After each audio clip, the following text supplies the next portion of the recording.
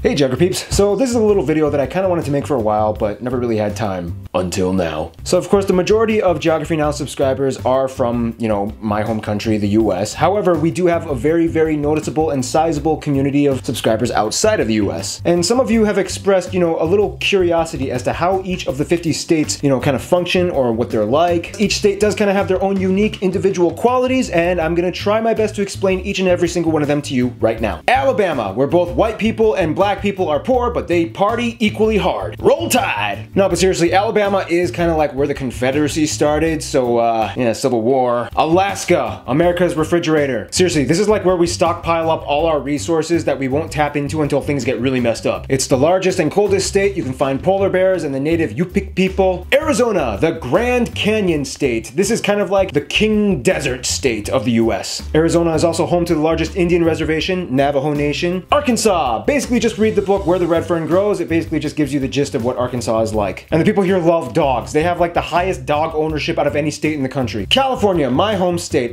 So let me just put it like this. If California somehow, for some reason, seceded from the US, it would still be like the world's 7th most powerful economic superpower. So obviously California holds a high position of geopolitical influence in our country. Nonetheless, California is still heavily dependent on the US government. We're the home of the entertainment capital of the world. 3 of the largest tech companies in the world are in Silicon Valley. Crazy diversity and everything you need packed into one place, California. Colorado, our healthiest state, which has the lowest levels of obesity. This is probably because people go outdoors and get, fresh air and enjoy those mountains. Just be careful if someone offers you a chocolate truffle or a brownie. They are really enjoying those new cannabis laws. Connecticut is like the gentler, cleaner suburbs that people move to when they are sick and tired of New York. Delaware, the first state to become a state, and that's like literally all they got going for them. I think they have like a cardboard box factory. Florida, America's swampy playground. Seriously, like none of the houses here have basements because if you just dig down a little bit, you'll hit water. Orlando was originally built because not enough Americans could travel all the way to California to visit Disneyland, so they built Disney World. They made it bigger, and then like 8,745 other theme parks opened up. Georgia, the Peach State. Home to Coca-Cola and the busiest airport in the US. Boiled peanuts and Little Miss Beauty pageants. Yeah, some places do that in America. Hawaii, the last state to become a state. Before we made Hawaii into a state, it was actually its own country. Like, it was a Polynesian country. They had their own monarchy and everything. Liliuokalani was the last queen. It's pretty cool. Otherwise, you know the rest. Hula, surfing, pineapples, luau's, yada yada yada. Idaho. The only fact that most Americans know about Idaho is that they grow the most potatoes out of any other state. I mean, apparently they have some cool secluded spots like hot springs and gorges. Otherwise, I feel like the people in Idaho are probably hiding a lot of dark secrets that we don't know about. Illinois. The land of Lincoln. Even though Lincoln was born in Kentucky. Now, I actually grew up a large portion of my childhood in this state, and a lot of people know this place by another name, Chicago. Seriously, like half the time people don't even know what state Chicago is in. And historically, it was known as like the slaughterhouse of America, partially because all the cows from Texas were brought up here to be slaughtered, and also because there was kind of like a little bit of a mafia past. Indiana is like Illinois' annoying little brother who took the town of Gary away from Chicago, and then they get to claim that they have the birthplace of Michael Jackson. No, but seriously, like the only interesting thing from here is like the Indy 500 car race. Otherwise, John Green is from here. Iowa. Iowa is like the state that was so flat and so dull that they had to find creative ways to entertain themselves. Oh, and they're known for being really good at wrestling. Kansas is the heart of the Midwest, famous for Dorothy from Wizard of Oz, and this is literally the flattest state in our entire country. Kentucky, you with your baseball bats and bourbon and KFC and horse derbies. It's also home to Fort Knox, where we hide all our gold. Louisiana, now y'all coming down here, y'all gonna see that you gonna get the real culture cajun. Vous comprenez, mon ami? Louisiana is one of the only few states left in the US that has concentrated francophone communities that speak French, kind of. Known for the bayou and a diet high in crawfish and crabs, reptiles, and other swamp creatures, this place is unlike anywhere else in the US. Maine, the lobster state. This is like where all the tough Atlantic sailors come and live and have houses on foggy cliffs with lighthouses. Maryland. Maryland is like home to the richest, most well-educated black people in our country. It's also home to Olympic gold medalist Michael Phelps. They also love crab. Crab cakes, baked crab, boiled crab. You cook it, they eat it. Massachusetts is like the Library of America, and it has our best university, indisputably in the world, Harvard. However, there's like 3 different types of people from Massachusetts. There's the uppity, the gritty, and the intellectual gritty. They all believe they are better than the other 2. Michigan.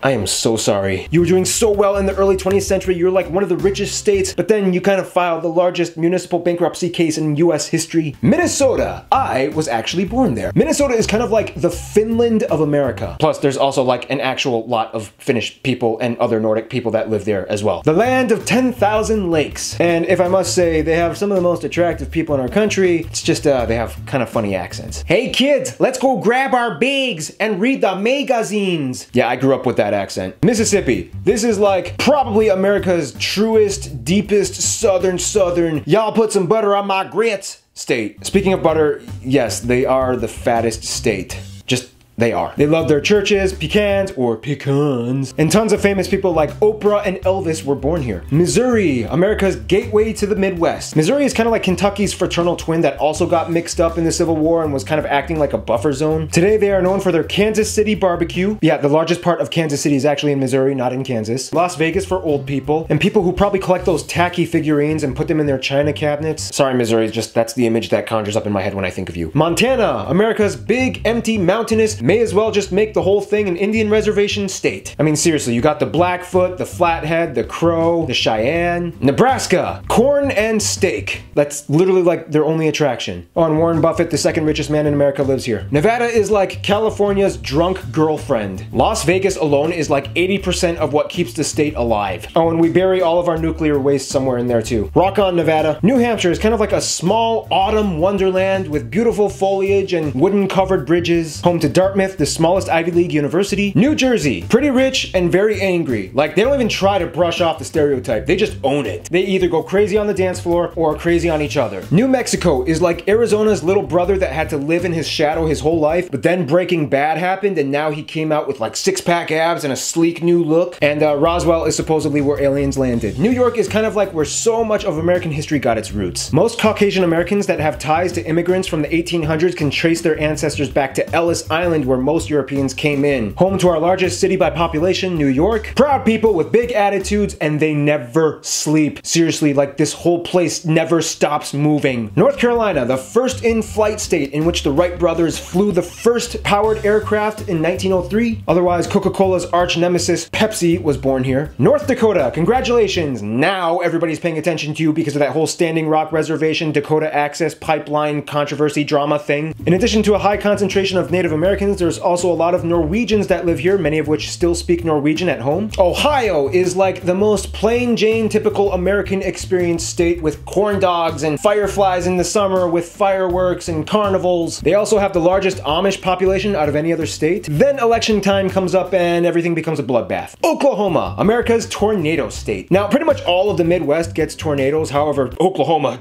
dang, you get hit hard. Oregon, it started out as like the frontier logging and lumber state with burly men with axes and chainsaws, but then one day the hippies realized they couldn't afford living in San Francisco anymore, so they all just kind of moved up north. Now Oregon is like this weird lumberjack vegan hipster hybrid freak show with good donuts. Pennsylvania, America's history state. We should have had our capital over here, and technically at one point our Congress did actually meet in Philadelphia. If you want a real American history story, come here. Rhode Island, our smallest state, and it's not even an island, it's not even a peninsula. The heck, Rhode Island? Anyway, they were one of the original 13 colonies, and other than that, they really don't have much else going for them. I mean, they're home to the fictional city of Quahog in the show Family Guy, but that's about it. South Carolina. These people love their tobacco, fudge, walnuts, and it's home to the largest portion of the Gullah community. They speak their own Creole mixed with African influences, and they hold their own communal festivals and celebrations. South Dakota, the other Dakota. Home to Mount Rushmore, America's most iconic presidential landmark. They're also working on the largest sculpture in the world, the Crazy Horse Monument. Otherwise, like North Dakota, they also have a sizable Native American community, mostly part of the Sioux Nation. Tennessee is kind of like the girl down the block that Texas has a little crush on. The capital of the Appalachians. Mountain folk, bluegrass. Country music artists all come here in hopes of making record deals. Now everybody knows about Texas. Texas was at one point even its own country, and in Texas, everything is bigger. Football, or American football, is basically a religion. Barbecue and barbecue sauce are each separate food groups. Cattle ranches are everywhere, and contrary to to popular belief, most Texans don't really mind Mexicans or Mexican culture, as so many already live in their state that they've actually kind of developed this new Tex-Mex culture that fuses both of them. Utah. Basically, everybody kind of knows this place as being like America's Mormon state. Salt Lake City is like the headquarters of the Mormon church, and over half of the entire state's population is registered with them. Otherwise, they have great skiing, the Sundance Festival comes here all the time, and they have great eroded rock formations, like my favorite site in all of America, Monument Valley. Vermont is kind of like New Hampshire's smaller twin brother that makes a lot more maple syrup. Otherwise, the only other thing that they got going for them is Ben & Jerry's. Like seriously, if that company goes bankrupt, they will become the next Michigan. Virginia is kind of like where everything started with the US. Essentially, the British came in, they tried to start a little small town, and then the whole Pocahontas thing happened, and then Disney made everything incredibly accurate. It holds so much history. So Virginia and Pennsylvania, those are like the two history states. Washington, the evergreen state. Basically, imagine the exact same scenario with Oregon, except replace hippies with computer nerds. Bam! Microsoft, Amazon, Expedia, Starbucks, Boeing, they're all born. Oh, and a volcano erupted in the 80s, and it's like really easy to catch flounder in their waters. West Virginia is like the southernmost like state that was actually part of the Union during the Civil War. It was like, nope, Virginia, I'm leaving you. They are also the oldest state. The average age is about 40, and we get a lot of coal from here. Wisconsin, America's dairy land. Now, my personal belief is that everybody needs to have at least one friend from Wisconsin. I personally do. My friend Bill, he's actually the one who made the theme song for Geography Now. Wisconsin people are like the easiest to get along with. They have the best stories. They're also like home to the country's most attractive, chubby people. They don't care. They own it and they flaunt it. Wyoming, home to our country's most noticeable national park, Yellowstone. Beautiful place, waterfalls, shooting geysers, hot springs. They have tons of buffalo, and it's kind of like the training grounds for actual cowboys. And here's a little bonus, Washington, D.C., our capital. Although it has a population higher than 2 states, it's not a state, it's a federal district. The president lives here sometimes, Congress assembles, mostly. All the museums in the Smithsonian are free, but the hot dogs are crazy expensive. There's statues, monuments, and everywhere you are being watched. Security cameras are everywhere, so have fun. Just not too much fun. Oh yeah, and we also have those territories like Puerto Rico, Guam, Marianas, and Virgin Islands, but we'll talk about those later. All right, now very quickly before we end this video, just please stay, please, just listen. As you guys know, I've mentioned this before, I'm trying to work to save up for my heritage trip that me and my mom are taking, and as you guys know, one way I'm doing that is by doing more of these sponsored videos, and I'm very happy to announce that a great company called Skillshare has decided to sponsor Geography Now. What is Skillshare? Skillshare is an amazing online learning community with over 15,000 classes covering everything from photography to cooking to JavaScript. I'm personally keeping my eye on the French courses so that I can brush up on my French for the heritage trip that my mom and I are planning to go on. It's very simple. Once you sign up, you select which fields you're interested in learning in, and from there, Skillshare gives you options to choose from a variety of categories and channel suggestions for you to follow. What's even cooler is everyone can not only take part in the classes or try a project, but you can also become a teacher and, if possible, work on Skillshare. Membership starts at $10 a month for unlimited access to every class. However, you can get a free 2-month trial by clicking on this link right here, which will also be available in the description of this video. Skillshare is also available on Android and iPhone. You can even tap into every class when you're offline. Thanks, Skillshare. You guys rock. Great learning material. Check them out. In the meantime, thank you for watching. Hope you learned something. Subscribe. Stay cool. Stay tuned.